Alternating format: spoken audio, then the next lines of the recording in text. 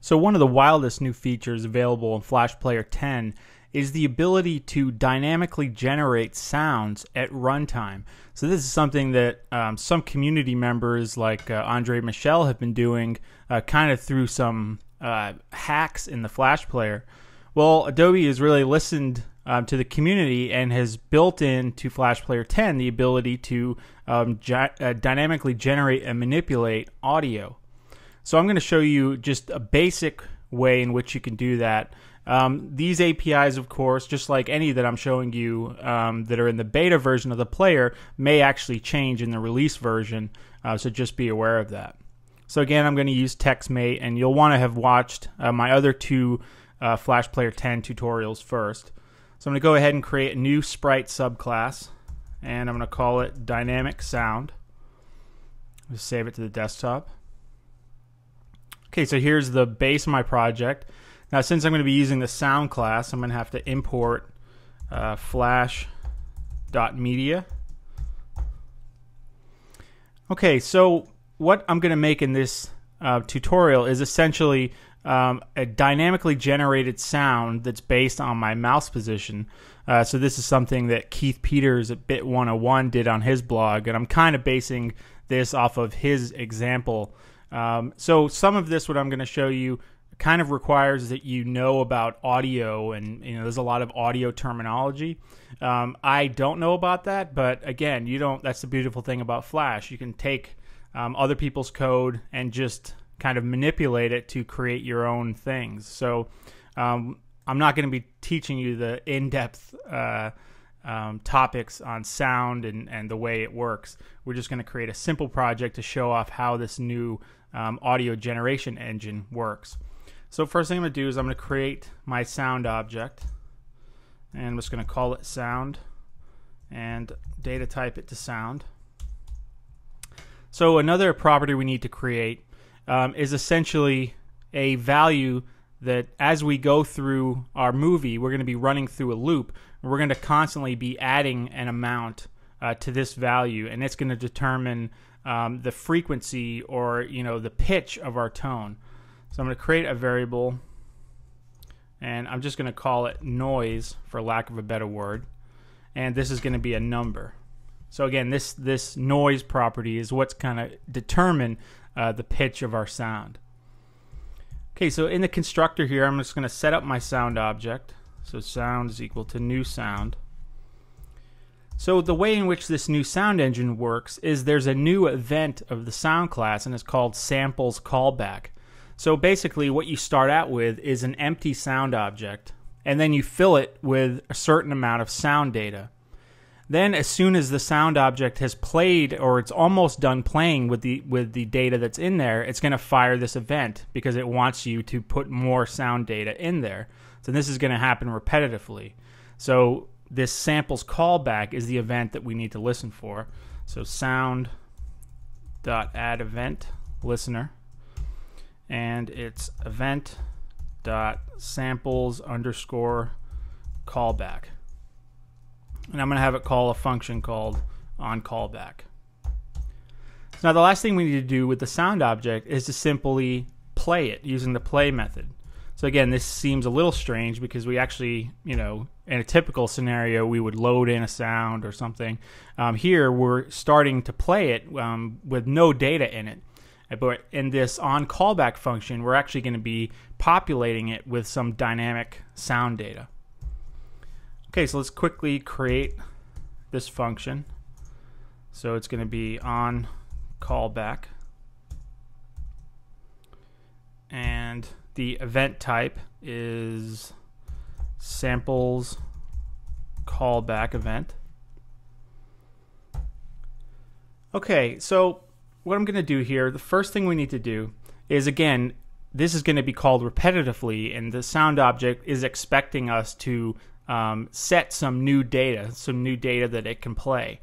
And this is actually raw binary data. So there's a new property of the sound object called sound.samples callback data. So this property is actually, oops, I have to spell it correctly. So this property is actually a byte array, and it's expecting us to write floating point values to it for the sound data. So we're going to be using the write float method.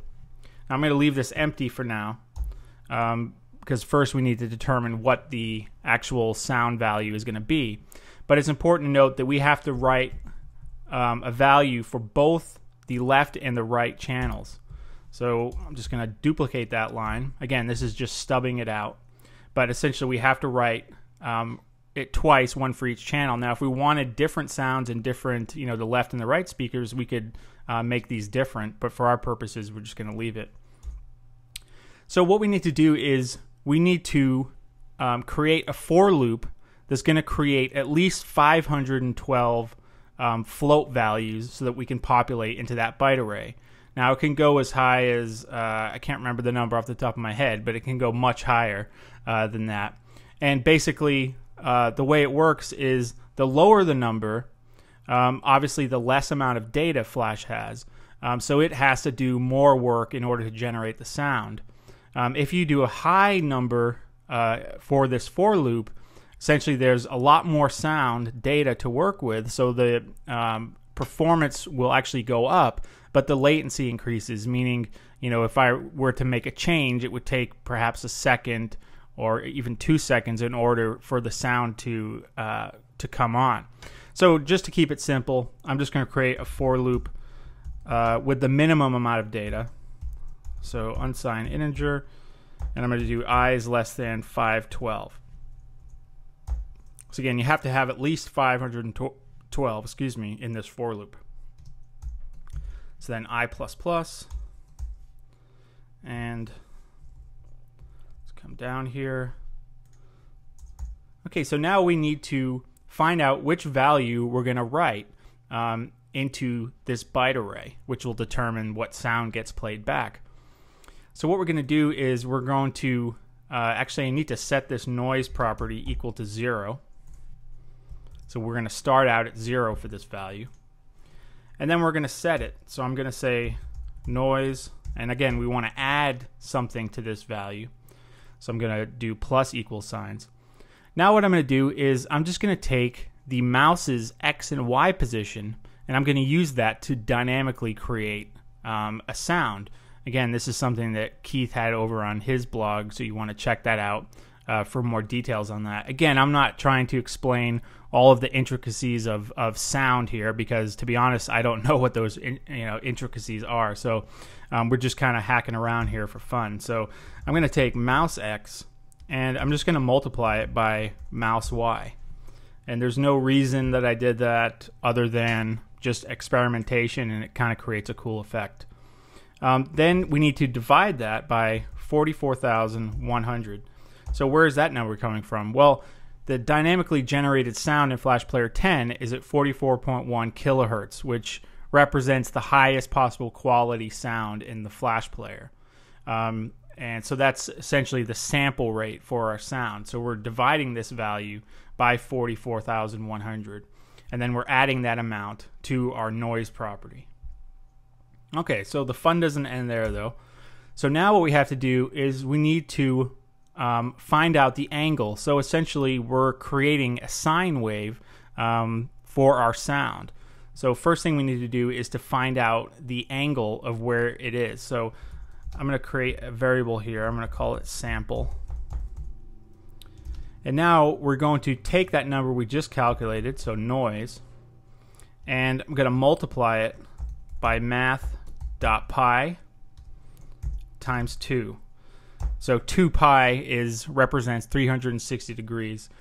So we're multiplying the value we created in the last line by 360 degrees in essence.